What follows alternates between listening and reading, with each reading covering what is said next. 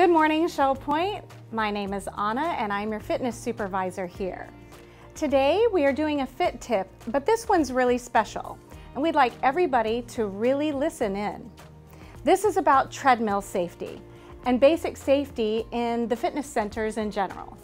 So today I have Sylvia with me. She's one of our newest fitness coordinators and she's going to help me demonstrate some things here on the treadmill.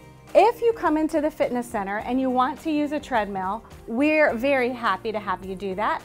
But first things first, when you come up to the treadmill, just observe a couple of things.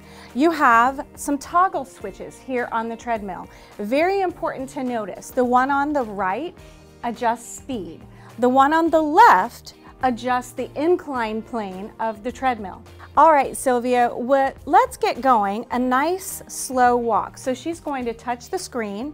She's going to bring up the basic screen and go with a quick start, walking easily. Now, she's on a very slow speed right now, about a 0.4. Normal walking speed, and I say normal walking speed just to warm up is going to be somewhere around a 2. So let's use the toggle switch and take yourself up to a 2. So she's gently pumping the toggle switch. When she gets to about 1.5, she's going to pause. She's going to feel the walking pace. Another thing about walking on the treadmill that is really important, always wear proper shoes. They don't have to be fancy, but they do need to fit well, and you do need to make sure that your shoestrings are tied up nice and securely. When walking on the treadmill, make sure that you're walking on a heel-toe, normal walking pattern. Lift up your knees and do a small march, as opposed to dragging the feet along the treadmill. And you'll know because you'll feel a little friction if you're dragging your feet, and you'll also notice a little swishing sound. Now, Sylvia's just going to bring her hands down by her side. Her eyes are up and forward, and even though we have TV screens here on these treadmills, I want to encourage you, please don't get distracted. It happens every day. People get a little distracted and can lose their balance. So it is important, if you're going to be looking at the TV screen, set it up while you're at your warm-up pace, not while you're at full speed.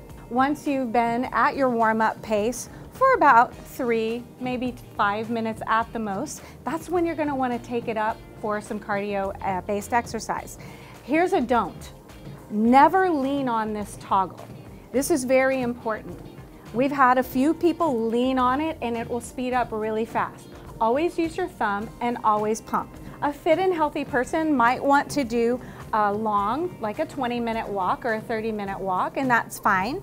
But you want to do this at a pace where you get your cardio rate up, so you're a little bit challenged, but not so that you're running and out of breath. So why don't you take it up to your quick walk pace, Sylvia? So she's not leaning on it, she's pumping it. Okay, she's all the way up to 3.2. Now she's going to drop her hands and swing her arms.